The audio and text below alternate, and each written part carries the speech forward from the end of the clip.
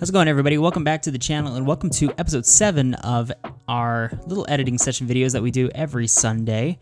And today we're looking at a top-down drone photo that I got just a few weekends ago in southern Utah.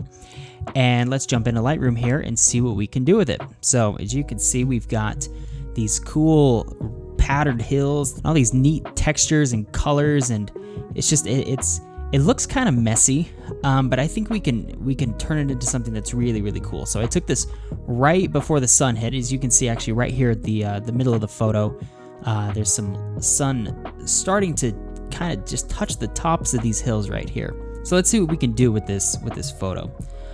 First off, I think I'm going to bump the temperature up just a little bit. Actually, you know what? Actually, I don't think I am. I'm going to leave the temperature right there.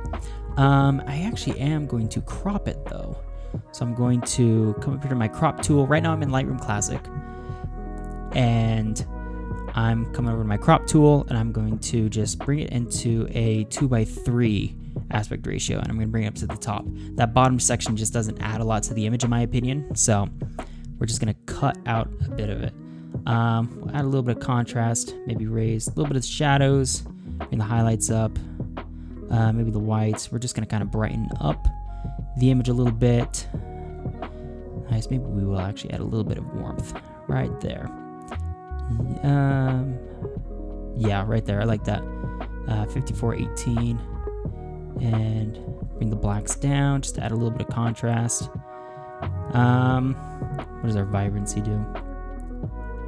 Maybe a little bit. You know what? Let's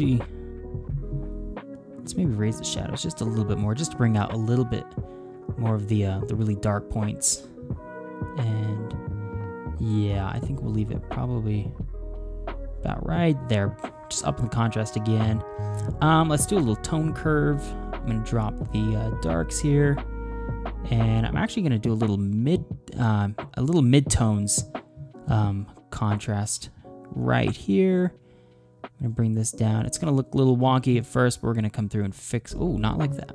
We're gonna come through and fix that here in just a minute with some masks, and that's all right there. Okay. Oh, let's close out of that crop. Okay. So I think what I'm gonna do now is just come down to my HSL tab. I'm gonna pull some of the blues down and maybe a little further. I don't want it to be too blue. Maybe drop those. Yeah, that's a little better. Nothing too crazy. Raise some of the purples a little bit. Yeah, right there. Okay. Now, what I want to do, I want to add a little bit of a light source to this. So as you can see, we've got some light hitting the tops of these hills right here, and I want to be able to show that in the photo. So I'm going to create a little bit of a light source right up here at the very top of the image. So I'm going to come over to my masking panel. I'm going to hit radial gradient. I'm going to draw a big old circle right there at the top. And I think that's probably good right there. This is going to give us some really nice warm and cool contrast. So we're going to get a lot of nice warm light at the top, and then at the bottom we're going to leave it fairly blue, fairly cool. So it'll just create some nice contrast in the photo.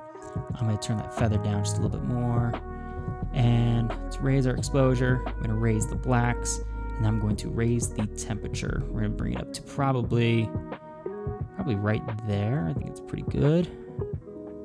Bring up the whites. Let's give it a little more punch. Maybe drop the highlights just a little bit. Okay, I think that's pretty good. We'll bump the saturation actually just slightly. Okay, so now what I want to do is let's just darken down some of the edges here. So I'm going to create another radial gradient, and we're going to zoom out, expand that feather, and I'm going to invert it.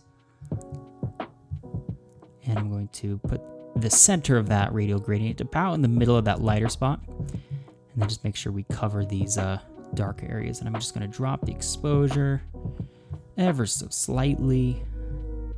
Maybe drop some of the whites and the highlights a little bit. I don't want it to be... Oh, come on. There we go.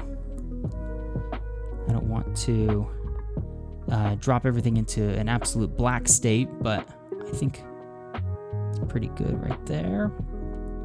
Let's see. I might actually, on the overall photo, I might bump the contrast just a little bit. Yeah, I do like that. Maybe drop the highlights.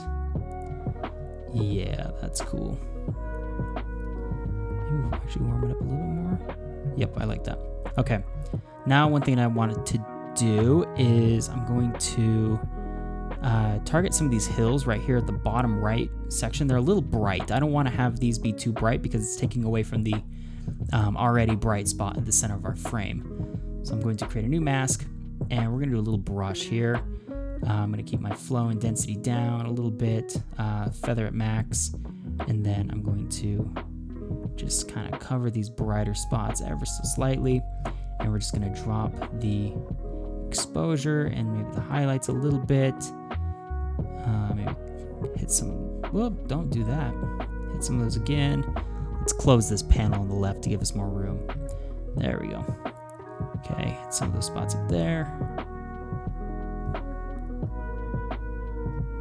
Okay, drop the whites. Yeah, that's cool. I do like that.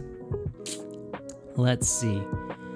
Now, I think what I want to do is just maybe darken down some of these darker spots just a little bit more. So I'm going to come over to my masking panel and I'm going to hit brush. And again, actually, I'm going to raise the flow and density just ever so slightly. And then I'm just going to kind of touch on the very, very corners of the image. There's pretty good. Just a little bit more dark. Yeah, I do like that. Okay, so it's looking pretty good so far. I don't know, it's not really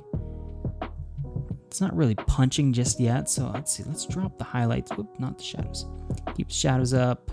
I'm gonna drop the highlights quite a bit more actually. And I might actually come down here and hit my dehaze just a little bit. Yeah, that's kind of cool right there. And I'm gonna raise the blacks. Give it somewhat of a faded look. Yeah, that's kind of cool. I don't mind that. I'm just playing with the top of that tone curve. Yeah, that's cool right there. I might come through here actually and I might expand this a little bit. So I have my gradient here for the that little light hit. I'm just gonna bring it in and just make it a little bit bigger. Whoops. Just like that.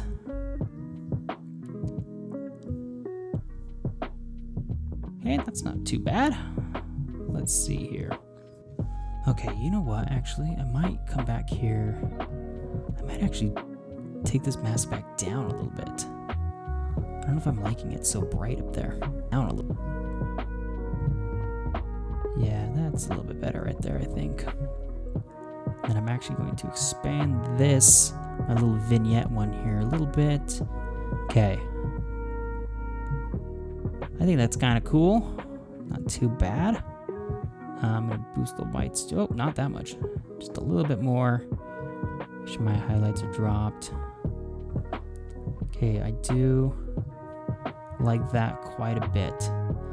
I'm going to play with my HSL just a little bit again.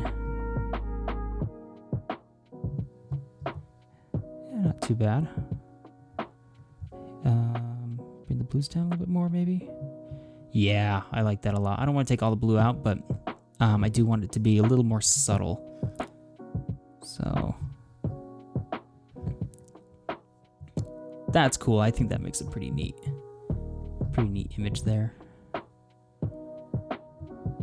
Yeah.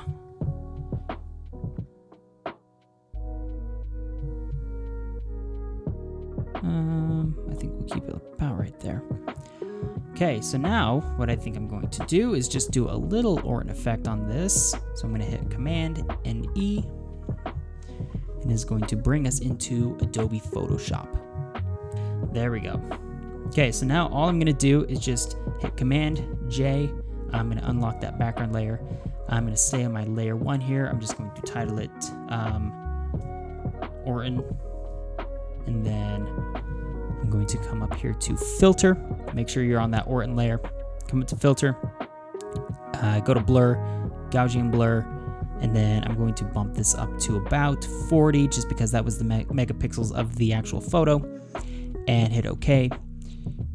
And then once that applies, we're going to come over to image, hit adjustments, brightness, contrast, and then we're going to jack the contrast up, maybe jack the brightness up a little bit as well. Hit OK. Come back to image, up at the top, little toolbar, hit adjustments, and then come down to color balance. And we're gonna just bring a little bit more warmth into those glowy tones that we're gonna create here. So I'm just adding a little bit of yellow, maybe a tiny bit of magenta, hitting highlights, adding yellow. I usually come up to about -10, -12-ish on yellows. And then I'm gonna hit OK. And I'm gonna come over to my TK luminosity mask.